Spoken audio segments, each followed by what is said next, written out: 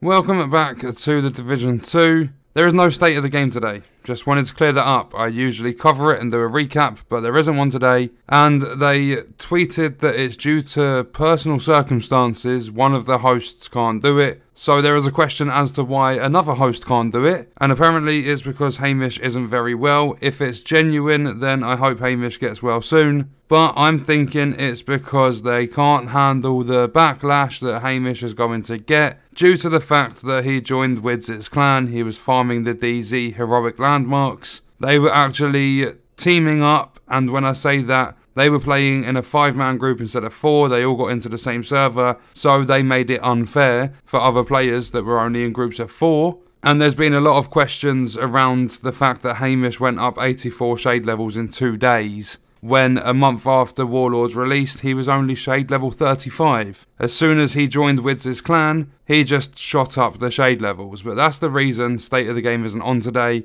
Personal circumstances, apparently Hamish isn't very well. I would like to then carry on to say that Bungie even went and took the piss out of Massive Entertainment, and rightly so. Taking a look at this, I believe it's a Reddit post. It's actually taken from a video that Kakis HD did. There is a community developer, so that's the same sort of role as Chris Gansler or Hamish. Hamish is classed as a community developer. But this one is from Cosmo, and they are the community developer, or one of, from Bungie. They said it's definitely a bug. We aren't rushing to fix it, so enjoy it for the rest of the week. It's specific to Warden of Nothing, and I believe it'll be fixed before it rotates in again, but feel free to go ham for now. I love when bugs become features. I've let the team know that the community would like to see some kind of PvE activity bonus rewards in the future. The bug that Cosmo is talking about is a current bug on a Nightfall mission, and when you run this Nightfall, at the end of it, it's supposed to award 1 exotic. Instead of that happening, there is a bug in Destiny 2 at the moment where that Nightfall is awarding 2 exotics instead of 1. The community developer for that game has told their player base to go ham until it is fixed at the end of the week. There won't be any rush to fix it. They will fix it in their own time. That is the exact approach Massive Entertainment should have had to the damage glitch. And I'm hoping after this, I'm hoping this is the last time we talk about the damage glitch, because I'm covering most of it in this video. But if there are other little topics, I will talk about them in videos. But I will try and make it as brief as possible because we already know exactly what's going on. I just wanted to point out the fact that Bungie are taking the right steps and taking responsibility for something they created. Also, I'd like to clear up the fact that players said even if you weren't using PvP for the damage glitch, you wasn't damage glitching in PvP, you could use the god rolls that you got from running the damage glitch, let's just say on legendary missions. You could use those god rolls in PvP, and then the gear that you farmed was going to give an unfair advantage. That's the exact same thing happening in Destiny 2 right now. A lot of players don't really use exotics. There are other weapons and stuff to use. But if you're farming Nightfalls and you're getting double the exotic rewards, you then go and have 2 exotics instead of 1. If you get one that's really good and you're going to use it in PvP, you take it into PvP. So it's exactly the same thing, yet Bungie know that it makes the game fun again. Like, it makes the game more fun than it currently is. That's exactly what happened with Division 2. I had people commenting saying that the damage glitch was the most fun they've had in months, and I even agreed with that. Everyone agreed with that. It made the game so much fun. But for some reason, Massive Entertainment decided to go and say that it was a form of an exploit. It was our doing. They banned players. They did a 2-week rollback, which we'll be covering more in depth in this video.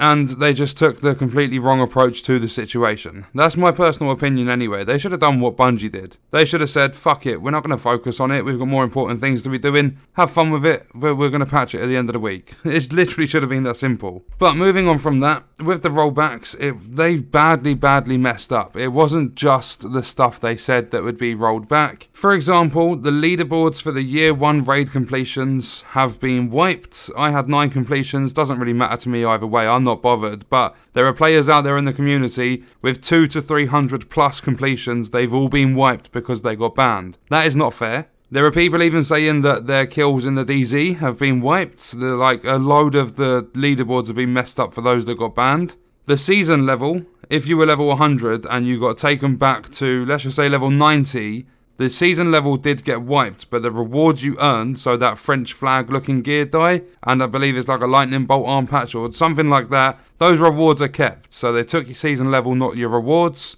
Every single piece of apparel, you got hunter's masks, all the different outfits and, I don't know, say tops and trousers and stuff. They were all taken, but you get to keep your emotes. The Venus manhunt target isn't fully active, although it was supposed to be for 3 weeks. I don't know what's happened with that. A lot of players are saying they can't access it at all. And I would just like to point out from that, it's like there's a big confusion. The developers haven't even clarified half the stuff they should have done with these rollbacks and how the seasonal events are going to work. But what it says on your screen is that Venus is like the event's over, the event's closed. But I believe that's just for the season cash you would have been awarded. I do think you can still do the manhunt, although I'm not sure. I haven't really tried it and I don't really want to. If I do have a few weeks, then fine, I can do it in my own time, but I'm not too interested because after 5 different manhunt targets I get an EMP sticky bomb, whoop-de-doo. And I mean, I'll probably get a couple of backpack trophies along the way. Well done, Massive Entertainment. Such meaningful rewards. The leagues always seem to be locked behind invasions, and I don't think that's right. The fact that you have to clear invasions, missions, like invaded missions, to actually access the league. They completely lied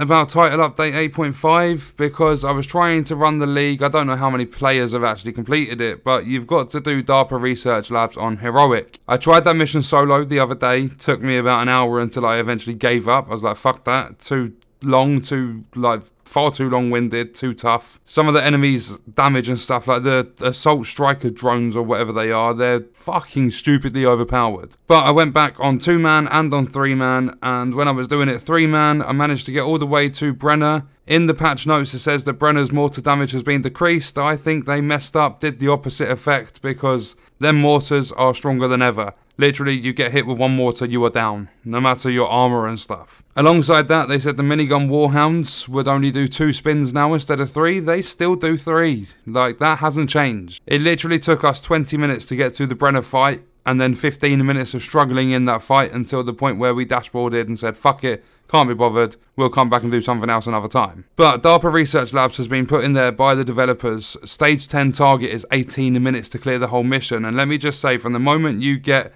that big, like, whatever it is, I think it's like a bioreactor type thing, literally from the moment that hits the elevator to the moment you get to the Brenner boss fight is 90 seconds. That's all walking and loading screens. That's how long it takes. So 18 minutes on the clock for that on Heroic is ridiculous, and I would like to see a developer do that shit. I want to see a dev actually clear that time on Heroic, because I'd say even though me and my mates aren't the best, we are definitely more than capable of doing missions in fast times. And the final thing I would like to cover in this video is please do not try upgrading your exotics for visual upgrades.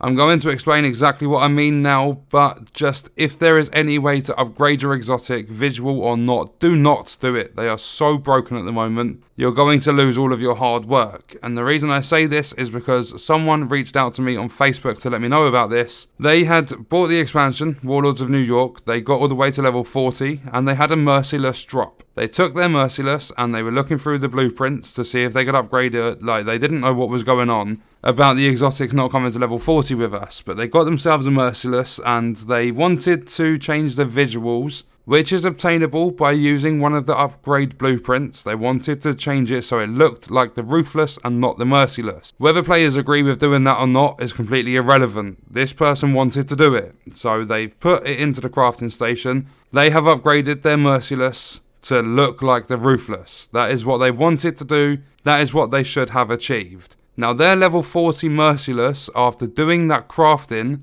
didn't get a visual upgrade at all. It actually got a level and performance downgrade. It went from a level 40 God-rolled Merciless down to a level 30 God-rolled Merciless. So they lost a big chunk of stats, all because they were trying to upgrade the visuals on their exotic. So if there's any form of a blueprint, do not use it. And on that note, I'm going to leave the video there. It's just absolutely appalling how Massive Entertainment are dealing with this game at the moment. There are so many players that have left. But it still won't be classed as a dead game because there are still so many players that are playing it. And at this moment in time, I'm not putting much time into the game myself. I'm off having fun doing other things. I'm literally just covering topics that I feel need to be covered and just keeping you guys in the community up to date with it all. But I just love the fact that Bungie are taking the piss out of Massive. They are treating players how they should be treated when they've spent money on their game. But on that note, I'm going to leave the video there. Let me know your thoughts and stuff in the comments. I hope you guys enjoyed it. Thank you for watching.